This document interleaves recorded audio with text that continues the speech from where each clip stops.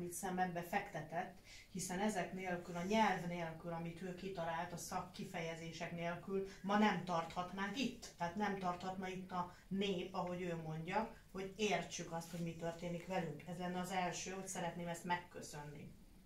Firstly, she would like to thank you for such a big work and your mind and effort that you put into the past 25 years, that we are finally able to identify and call it as on their names. So we have voices now, not just us, like psychologists, and as you mentioned, the victims as well. So finally we are able to process the whole progress. És hogy egy kicsit Magyarországról is beszéljünk, a magyar sajátosságokról. Nem tudom, hogy hallotta-e, hogy a magyar népre jellemző az, hogy úgy szoktuk mondani, hogy sírva vigad a magyar. Tehát van egyfajta érzékenység, egy melankólia, egyfajta büszkeség a magyar népbe, és én úgy gondolom, hogy ezért ideális áldozat is tud lenni a narcisztikusok számára. Hogyha hallotta, vagy tud róla, vagy felvilágosítjuk most erről, hogy Magyarország az öngyilkosságban nagyon élen jár, a vállásokban nagyon élen jár, az alkoholfüggőségben nagyon élen jár, tehát hogy valahol a magyar társadalom nagyon hajlamos erre az áldozat szerepre. Mi erről a véleménye? So let's talk about a little bit Hungary and how Hungarian people live and think. That is the kind of phrase that we tend to use about ourselves that describes that authentic average Hungarian. The way how we live and enjoy life, we are at the same time crying as well. What do you think? Does it make us to feel a little more as a victim and gives us more power to be a victim, in the meaning of we are very highly on the top of suicidal accidents or breaking up or divorcing or also alcohol consumption. So unfortunately Hungarian people are really on the top of that. So it's kind of Hungarian people likes to suffer on a funny way. What do you think? That are we kind of victims because of this? I don't know Hungary and Hungarians sufficiently to express an opinion. It would not be serious of me. And I understand the natural tendency of each group to assume that it is special. But I'm afraid it's not special. This is a modern existential crisis. It's a crisis of loss of meaning. Life has no meaning anymore. It's not I who made this observation. It is Viktor Frankl. Viktor Frankl was a Holocaust survivor, a psychologist, and he survived the Holocaust for 3.5 years in Auschwitz, which is unbelievable, by inventing a meaning for his life, a mission, a direction, a goal. That's what kept him alive. And then he exited Auschwitz and he invented logotherapy.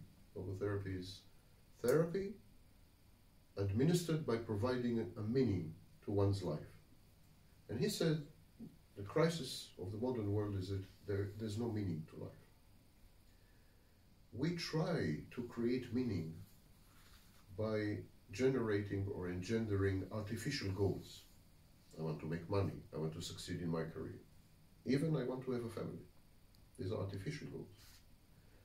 They are artificial because we can never ever derive meaning from the outside. Meaning can come only from the inside, never from the outside. Nothing in the outside can give you your life any significance or meaning. You must generate it from the inside. And we have lost this capacity to generate meaning from the inside because of several developments. First of all, there are too many of us, simply. There are 8 billion people. It is very difficult for any single individual to stand out. Why is it important to stand out?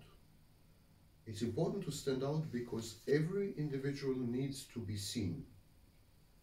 When I say stand out, I don't mean in the narcissistic sense, to be a celebrity or to be, that's not what I mean.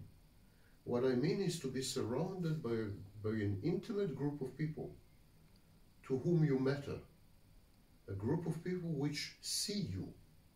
Not only see you, but see you, notice you, are interested in changes and things that happen to you, are concerned, care about you. We don't have this anymore. We used to live in villages where 8,000 people were seeing each other. They took care of each other, sometimes too intrusively. Then, okay, we gave up on villages and we had extended families. Then we gave up on extended families and we had nuclear families. Then we gave up on the nuclear family. And now we have nothing except smartphones. No one sees us anymore.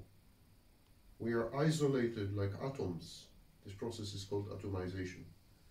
We're isolated like atoms floating in the air, begging for someone to see us, and no one sees us. And we try to be seen by escalating and radicalizing our behavior. So we have social media. On social media, we try to be seen by posting, I don't know, naked photos, or doing egregiously crazy things, or we try to stand out somehow, desperately. Fashion, the whole fashion industry developed precisely because of this. Because each one of us needs an individual voice, and we use clothing to create an individual voice. We use hairstyle. We are very concerned with appearance in the last 100 years, precisely because of this. We are not seen anymore. Now, to be seen is an issue of survival, and it's the most ancient instinct in the human being. So when you are born, if you are not seen, a baby that is not seen is a dead baby. A baby has to be seen by his mother to get food, to get shelter. And the first thing that a baby does, and for many, many months, is attract the mother's attention. Crying, smiling, laughing, it's all to secure the mother's attention. We need this, and we are not getting it anymore because there's way too many of us. That's the first problem. The second problem is that we have moved from libidinal societies to thanatic societies. I will explain. Freud came up with two forces of life. One force is called libido. It's a force of life, force of sex, force of recreation, having children, force of writing poetry. Creating anything is libidinal. It's an expression of libido. And then there is a thanatic force, thanatos. It's the force of death. Our modern societies are societies of death.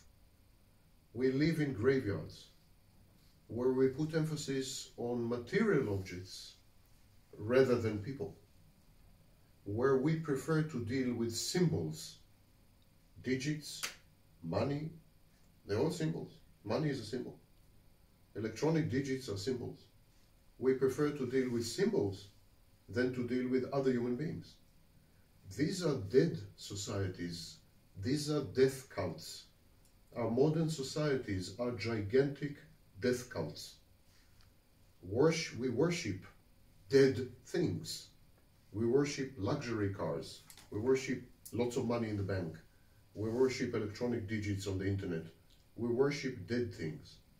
In a society of death, the only rebellion of life, the only way to prove to oneself that one is alive is pain. Pain. You can prove to yourself that you're alive in such a society only by experiencing pain. And you can experience pain in two ways. You can use other people to cause you pain, which is the normal state of relationships in today's world. Vast majority of relationships are focused, centered around, and revolve around pain. These are pain-focused relationships. Or you experience pain by assuming risks, or by pursuing thrills, and so we become an adrenaline junkie. It's another way of experiencing pain. But pain had become our currency. Pain had become our language. Suicide is a manifestation, the ultimate manifestation of pain. alcoholism.